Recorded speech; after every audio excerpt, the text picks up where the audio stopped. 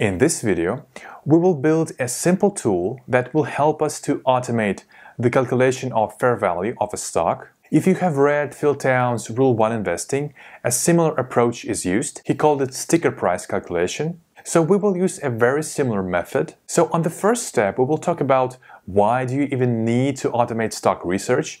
Why don't just use Excel? So we will talk a little about this. On the second step, we will build this tool. So we will look at how the code works.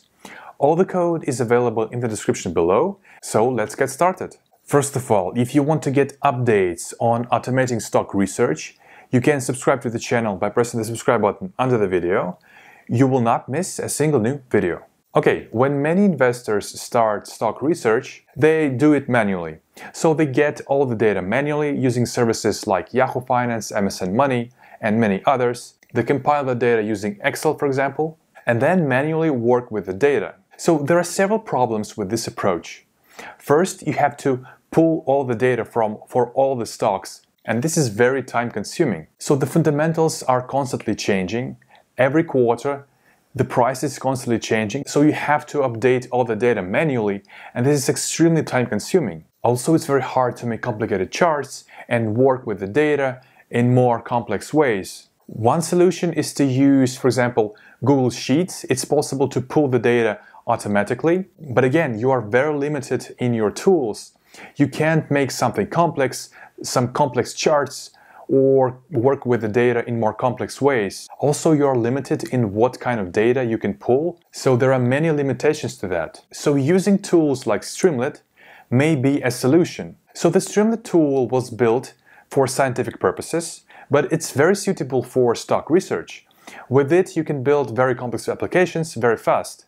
You can make complex charts, you can make various controls, and most importantly, you can do it very fast. This is not advertising. I do not get any compensation from Streamlit.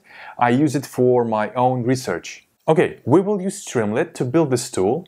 So first, I will show you the final result, how the tool will look like when we are done. Okay, we punch in the ticker, in this case, Apple. We can see the sector, industry, website, company's market cap. We can read about the company. So all the data is pulled automatically.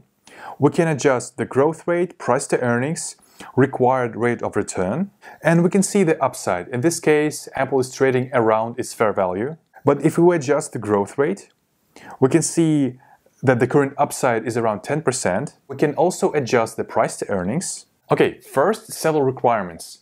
You have to have Python and Streamlit installed. It is possible to install Streamlit on Windows and Mac OS. There are many tutorials how to do that. The process should be very straightforward and fast. Okay, on the first step, let's make the request to Yahoo Finance API and just show something on screen. First, we import Streamlit. We import the requests library. We show initial UI, ticker and buttonClicked. So ticker is just a text input. buttonClicked is just a button. So if the button is clicked, we make the request. So the request string, I break it down on 2 strings just to fit on the screen.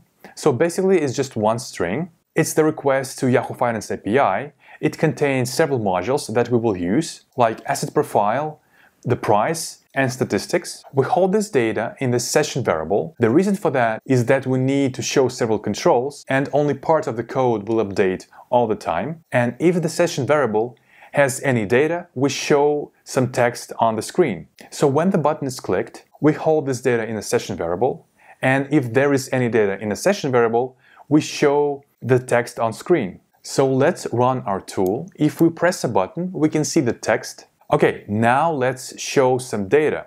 Let's show the company profile. So we will show not just the text, we will show the company info. Basically, we use the Streamlit metric control, which has the label and the variable. So we show the company, sector, industry, website, market cap, and we also show the company description under the expander. The bottom text just makes space. Again, this is not a tutorial how to write clean code.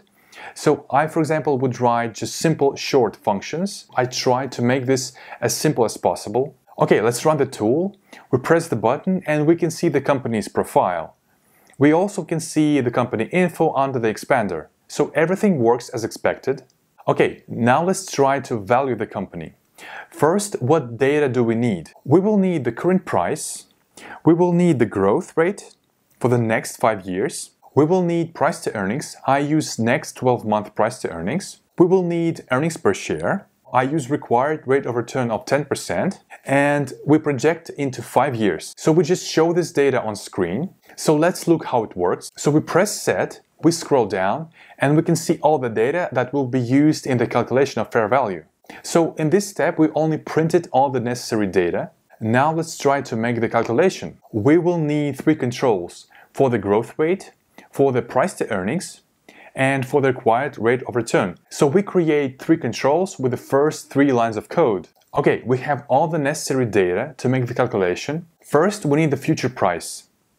We'll take the current earnings per share, grow them using the growth rate, multiply by future price to earnings, we get the future value. Then we discount it back to today using the required rate of return. I use 10%, but we can adjust that, so we get the sticker price. Then we calculate the upside and we display all the data on screen. So what we did is that we display 3 controls for the growth rate, for the price to earnings, required rate of return, and displayed 5 metrics, so 5 variables. So let's look how it works. So we type in another company, in this case Metastock. We can see the company's profile and we can see the valuation. We can adjust all the variables